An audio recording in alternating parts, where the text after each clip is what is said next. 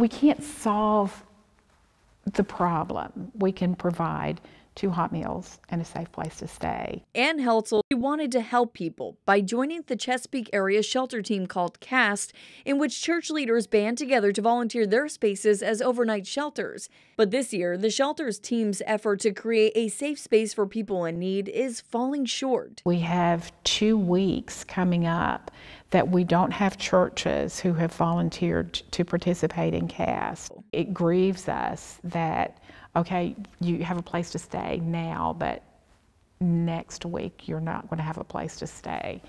And that's difficult. Now, CAST is asking for churches and volunteers to step up between December 6th and the 20th to make a difference in someone's life. It's what we do as human beings, take care of each other. It's what we want to be known for.